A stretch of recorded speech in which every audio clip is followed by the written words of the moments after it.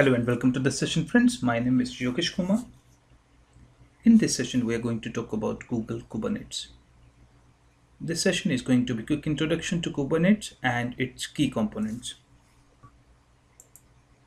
So first of all, what is Kubernetes? Friends, Kubernetes is an open source system for managing containerized applications across a cluster of nodes. Many times, Kubernetes also referred as kube or KHS. Basically, Kubernetes provides container grouping, load balancing, and auto healing plus scaling features.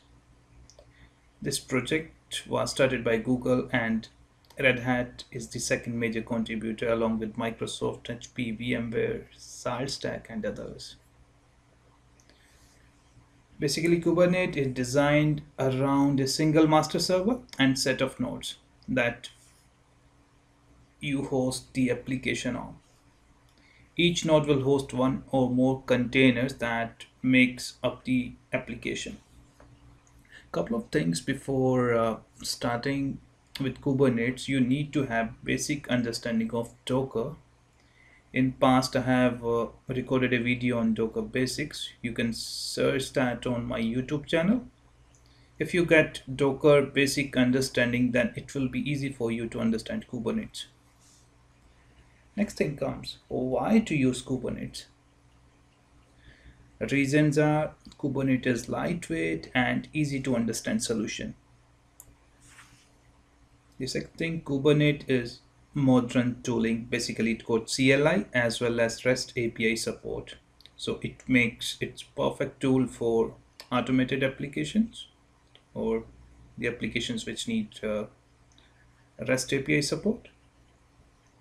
Portability is another great feature because Kubernetes provide public, private, and hybrid cloud deployments, such as you can deploy Kubernetes on Amazon Cloud, Google Cloud Engine, locally on Vagrant, VMware, or on physical servers.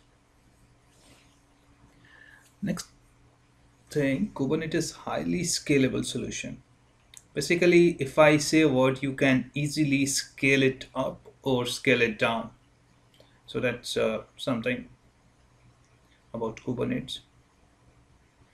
Next feature, Kubernetes is self-healing. It can take care of auto placement of Docker containers, or basically in Kubernetes terms, they are called pods.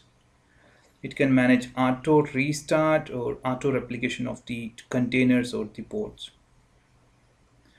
This is something I'm going to cover in next slides, but to give you a quick idea, what self-healing mean?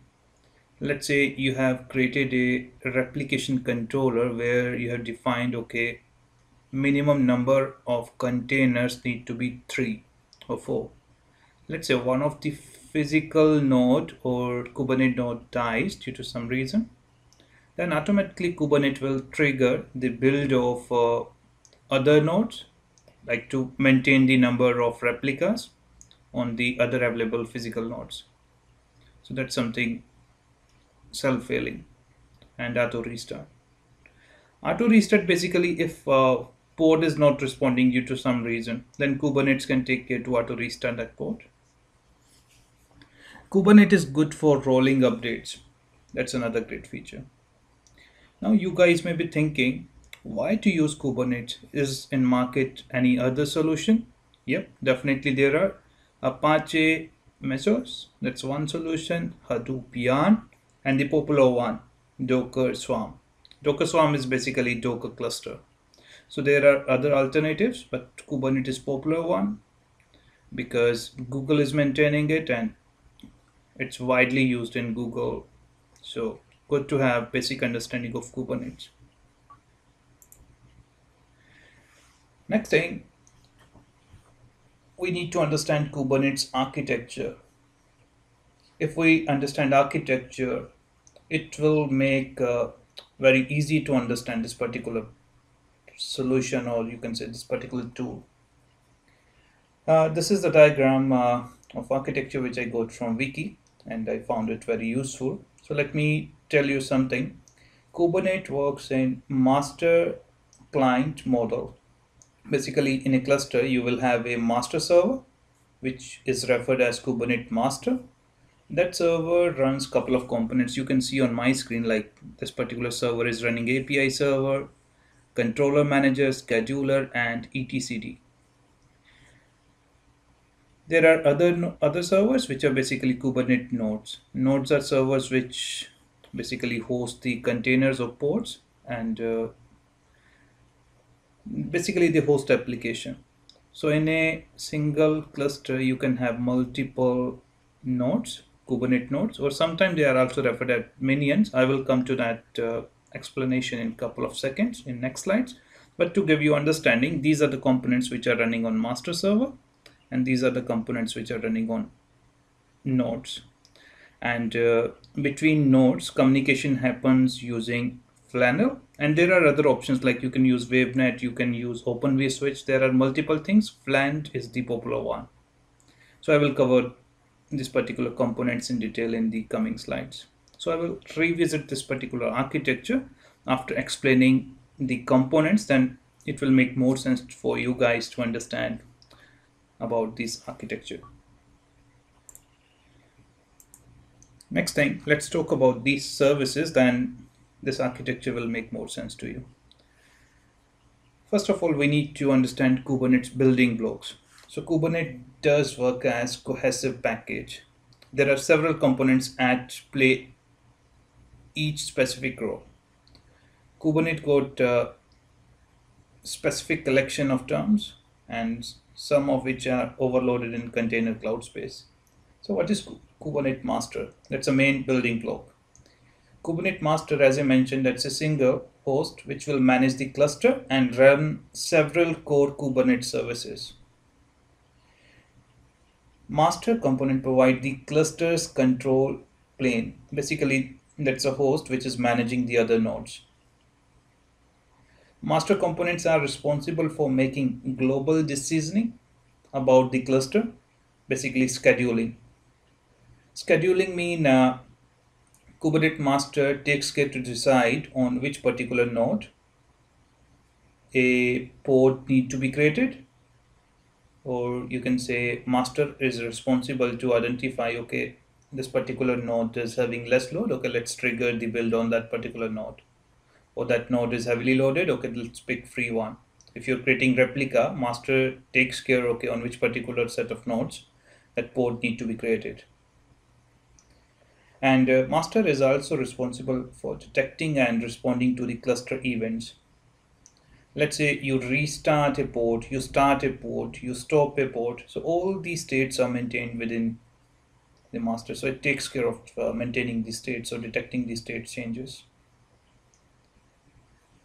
What is a Kubernetes node? Many times, guys, Kubernetes node is also referred as minion. Actually, till version 1.6, I believe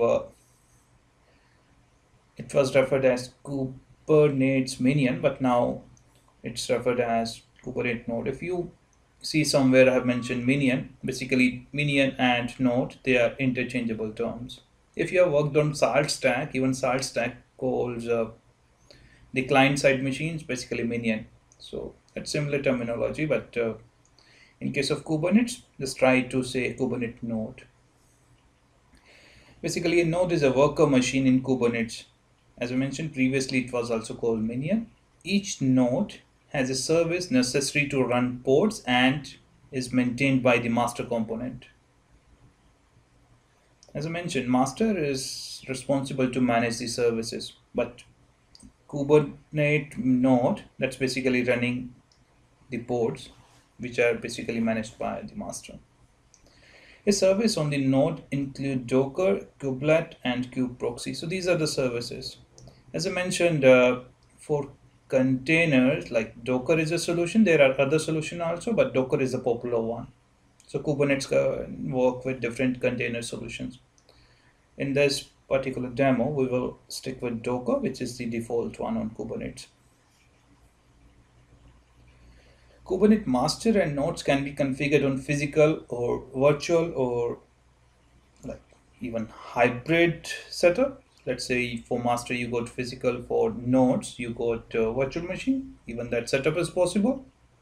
But I will prefer to maintain similar setup. If you are on Amazon Cloud, okay, go with Amazon Cloud for master and nodes. If you got Google Cloud, go with Google Cloud. If you got, let's say, virtual setup like VMware Vagrant, go with that particular setup. So now let's talk about Kubernetes components in detail. Then I will jump to the architecture diagram. Then it will make more sense to you. First of all, API server. It always runs on master node. API server is used as REST API endpoint for managing most aspects of the Kubernetes cluster. We know APIs are used when a developer or some web application want to make a call to your machine using API call. So in that way, this particular service is getting used. Replication controller, again, that runs on master node. It ensures number of specified port replicas are always running by starting or shutting down ports. What is mean? Let's say you have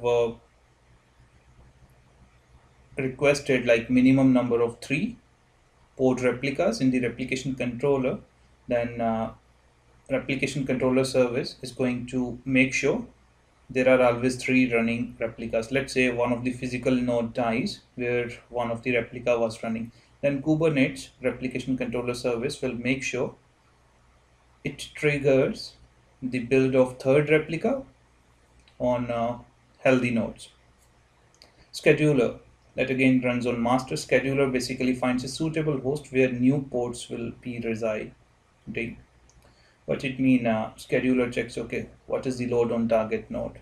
That machine is heavily loaded or not healthy, or let's say we have configured that machine that don't create any new port on that particular machine. Let's say we have freeze that particular node, and Kubernetes scheduler service know, okay, that node is freezed. Okay, this is not my target to create new port. It will check the appropriate or the free node basically.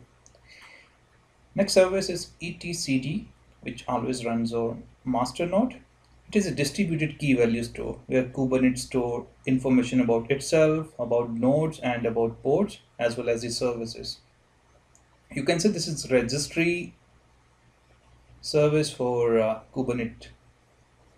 If you guys have worked on VCS, if you remember, like we can create the VCS repository where we keep all the meta about that particular cluster, the information. That's something like etcd.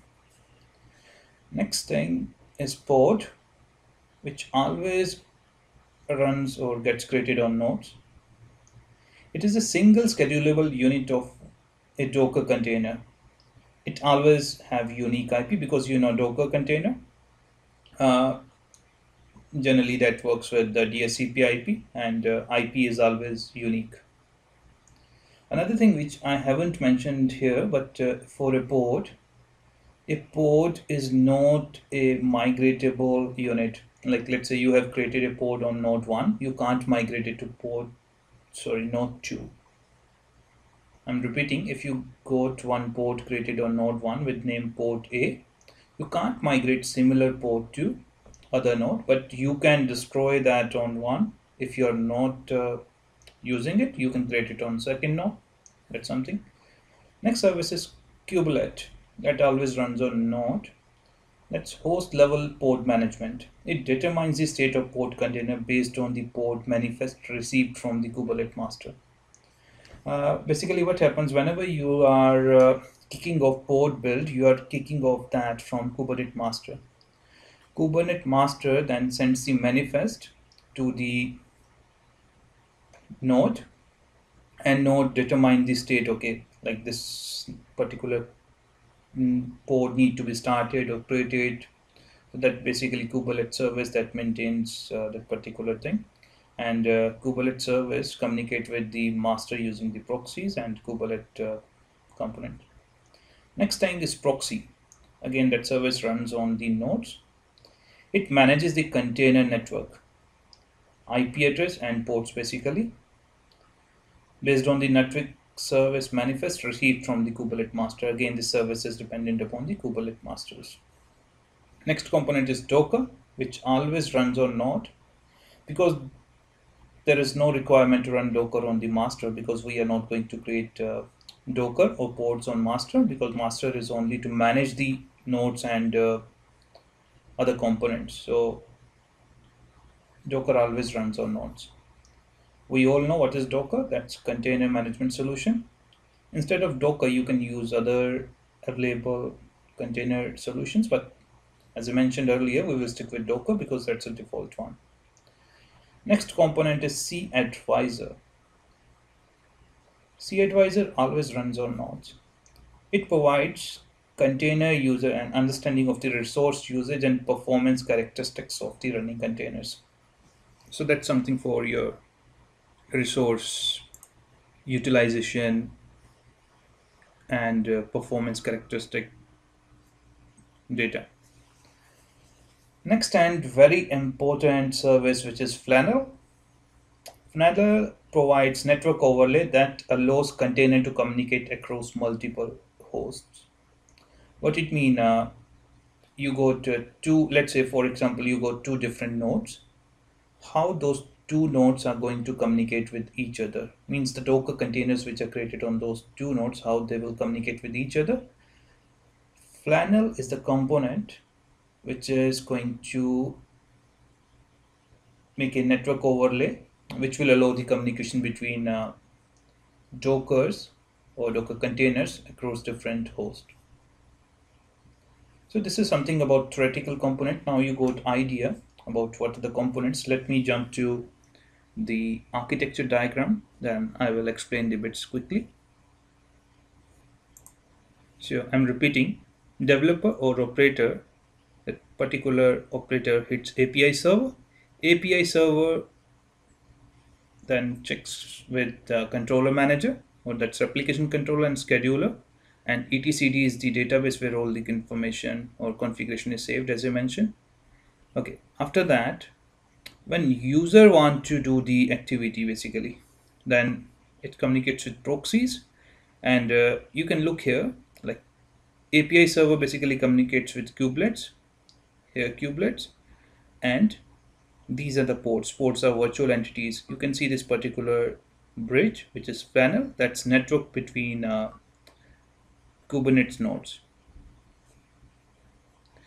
And cAdvisor, as I mentioned, that's for getting performance or resource utilization stats. In this example or this architecture diagram, we got two nodes. This is cluster, complete cluster. This is master, green one. This is first node. This is second node. So that's something Kubernetes architecture. And I don't remember exact figure, but in version 1.6 of Kubernetes, you can have multiple nodes. I believe it supports 1,000 nodes, and every node can host around 100 pods. Pods are basically containers, as I mentioned. So you can think of like how scalable this architecture is. For reference, like I used this particular Kubernetes page and this Wikipedia article. You can go to website of Kubernetes if you want more understanding. The reason why I'm recording this video, because I was struggling to get information because information is available in bit and pieces, and when you are not expert on that particular Kubernetes thing, then you will always struggle. Okay, from where I have to start? So I just thought to record a video to give you idea from where you can start on Kubernetes. In the next video, I'm going to demonstrate how you can create your first Kubernetes cluster. Then my idea is once cluster is ready, we will perform some cluster or Kubernetes cluster management operations, like how to disable a node, how to drain a node, how to re-enable a node, kind of things. After that, another video I'm going to record that is going to be on Google Kubernetes ports. Ports basically how you can create a container inside Kubernetes with the Kubernetes manifests. So that's something idea. Then we will talk about replication controllers. So that's agenda. Stay tuned and watch the next video, which is going to be on Google Kubernetes ports. Thank you. Stay tuned.